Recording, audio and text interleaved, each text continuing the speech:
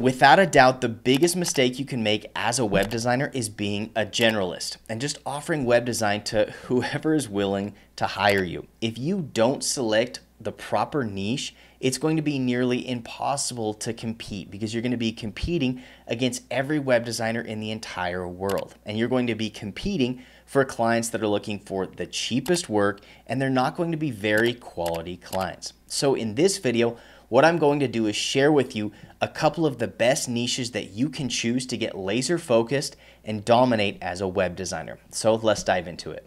Growing up in Idaho, there's one thing that we would do every summer without fail, and that is go fishing on the lake. And I loved fishing. It was a great way to spend time with my dad and my brother and my uncles. We would bring some good snacks, and on a good day, we would catch a lot of big fish. But there was nothing more discouraging than rolling up to the lake and seeing thousands of other fishermen surrounding the lake and out on their big fishing boats, and we just knew that we were in for a day of competing with all these other fishermen, and we knew we probably weren't going to catch as much as we would like.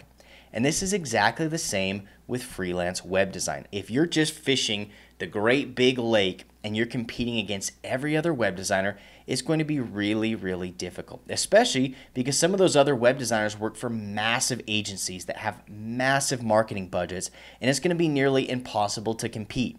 So instead of putting you in this situation, I want to show you how you can put yourself in a way better position. A position where you are the fisherman that is fishing in your own little pond, your own little spot that not only is guaranteed to help you catch fish, but they're going to be big fish. Or in other terms, they're going to be big clients that are willing to pay a lot for your services and that are going to be a joy to work with. And this is what niching down can do for you. Now, there are a ton of different benefits to choosing a niche as a web designer. And some of these might be obvious, but some of them you might not have considered before. Some of the benefits are you have a more targeted market, meaning you know exactly who your prospects are or who your clients will be, and so you can adjust your messaging and your marketing to those types of people. The next is there's way less competition, right? If you're trying to compete against all the web designers in the world, it's going to be really difficult. But if you only have to compete against 5 or maybe 50 other web designers, it's a lot easier to stand out, and it's a lot easier to outdo those web designers when it comes to the quality of your work and the way that you market yourself to get in front of prospects. The other thing that's nice about having a niche is the people that come to you have way higher buyer intent because they know exactly what they're looking for. If you're a generalist, a lot of times you'll get people that are just inquiring to see what it takes to have a website built. But if you are in a specific niche and people come to you, they're coming to you because they need what you're offering. And so it's going to be a much easier sale. And that means that it's going to be way easier to close these prospects and land clients. You're not going to have to convince them. You're not going to have to pressure them or use any sort of sketchy sales tactics. They're going to be ready and willing to hire you. The other thing that's nice about a niche is you are going to be seen as a specialist, meaning that you can charge way more for your services, okay? If somebody sees you as the perfect option and the only person that has what they're looking for, they're going to be willing to pay way more to be able to work with you. And finally, one of the most common misconceptions is, okay, if I niche down, if I work within a specific industry or niche or with a specific tool, won't other people be afraid to reach out to me, or am I going to lose other prospective clients?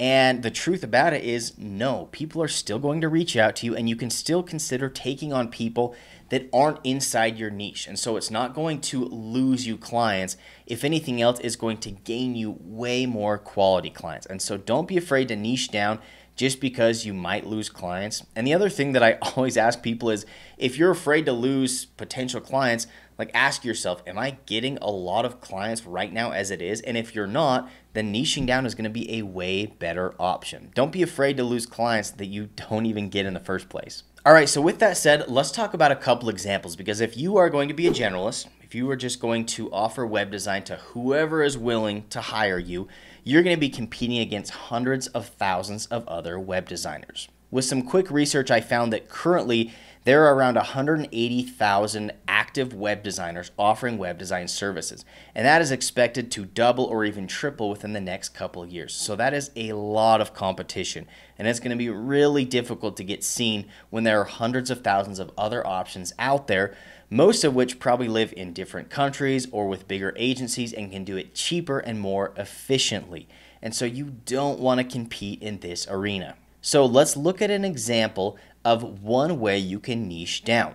In this first example, we're talking about business status. So rather than just offering web design to anyone, maybe you start offering web design to just startups. And you can see that already this is going to make the pool of competing web designers much, much smaller. And it's going to start to get easier to get in front of good clients. The other thing you can do is work specifically with local businesses. Now, there are millions of local businesses out there, but this is still a niche, and there are much less web designers that are doing web design specifically for local businesses. And so you can incorporate this into your messaging, into your portfolio site, into your marketing and your content, and you're going to start getting in front of these local businesses a lot easier than just throwing out your web design services to whoever is listening. All right, so the next way you can niche down is by industry, and this is probably the most commonly understood and known way to niche down.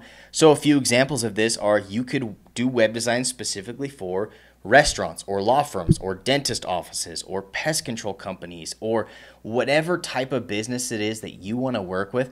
This is a fantastic way because yes, these types of businesses will still hire generalists, but if they come across your website or your social media and they say, oh wow, Peyton offers web design services specifically for acupuncture clinics, man, that is perfect because that's what I do.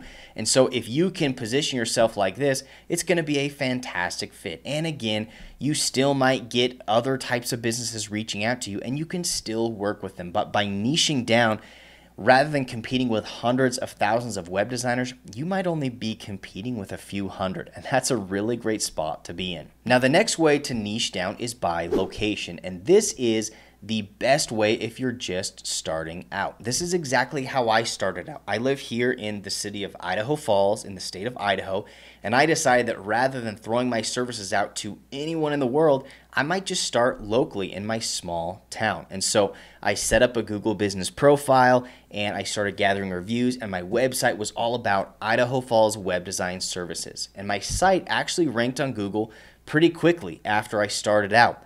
And before I knew it, there were local businesses reaching out to me saying, hey, we're looking for a web designer, but we love that you're here locally and we can see you and meet you face to face, and we feel like you understand this location and what it is that we need. And so niching down by location is a fantastic way to get started. And you can see in this example that in the city of Idaho Falls, I might only be competing with maybe 15 other web designers, a lot of which are freelancers just like myself. And so it's going to be way easier to compete. Now, in a place like New York or Denver, you might have more competition, but it still is going to be a far better setup for you than competing with everybody all across the globe. Now, the next way that you can niche down is actually one of my favorites, and this is niching down by a service or a combination of services. So rather than just being a web designer, you might be the web designer that also offers SEO, or a web designer that is specific to e-commerce sites, or maybe you also offer sales funnels or copywriting or whatever it might be.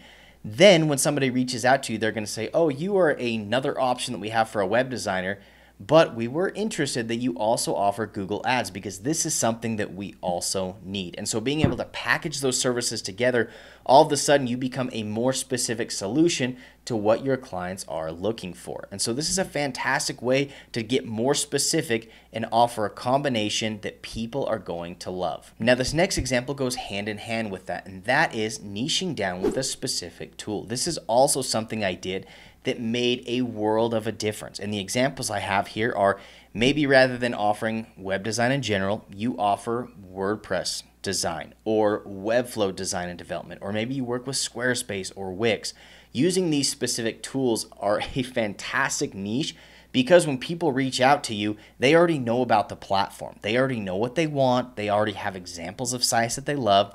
And when people reach out to me and they say, Peyton, I want a site built in Webflow, they already understand what they're getting into. And so I don't have to sell them or convince them on using the tool that I already use. And so niching down with a specific tool, whether that's a web design tool or a marketing tool or a CRM or whatever it is, it's going to be a fantastic way to find the right clientele. So now I want to talk about my niche, because I truly believe that 99% of the success that I've had as a web designer and an agency owner are due to the niche that I selected. So originally I started out as a generalist, and then I focused in on Idaho Falls, and then I found the tool Webflow. And so I shifted my niche to Webflow. And this worked out really well for several months, but more Webflow designers came along and started offering Webflow services, and so it started to get a bit more competitive. So I thought, okay, like I also offer SEO, so maybe I become the Webflow and SEO guy. And this really, really helped, because then rather than becoming just another option of a Webflow developer, people started to select me because they would say, oh, we need Webflow, but we also need to migrate our old site over to Webflow, and then we want to run an SEO campaign. And so I just continued to niche down until I became the perfect option for just a select few number of clients. Now, this might seem like a really specific thing to do, niching down multiple levels, but it's been fantastic because the few potential clients that reach out to me, they have massive budgets and they've already made up their mind that I'm the perfect fit to hire. And so I rarely even have to sell people. I don't have to convince people, because people looking for Webflow and SEO know that that's what I do, that I'm the expert. And typically speaking, they're larger budget projects, which is awesome. So now I want to share with you a few examples of what I would consider multi-level niching that you can steal to set yourself up in the perfect position to land great clients with higher budgets. So a few of these examples are, maybe you offer web design for chiropractors, but you also offer Google Ads, and you know how to send the ads to their website to get them new leads or patients. This is a great niche. Another example is offering web design for startups, but in specific fintech startups. This is a great niche, and again, these are going to be companies that typically have funding and have higher budgets. The next option is, maybe you offer web design specific to home decor, and you've built a network of influencers that can help market this business. That is going to be a huge bonus that you can throw into your services that are going to make people really want to work with you. The next option is web design for kids dentists, but you also offer video. So you can go into their practice, you can shoot testimonials, you can shoot interviews, you can have, any type of video content to put on the website. This is really going to help you stand out. And the last option is niching down in a specific city, but also offering local SEO. This is a great, easy option to work with local businesses that trust you, and you can start to build a network of different clients that will refer you to other local businesses. So if you're looking for a way to find better clients with higher budgets, you need to start niching down. And typically, niching down only one level is not going to be enough. So you need to niche down 2, 3, sometimes even 4 levels deep, and you're going to find a gold rush of clients that find you and feel that you're the perfect option for what it is that they're looking for. So if you found any value in this video, please be sure to hit that like button down below, and we'll be sure to catch you in the next video.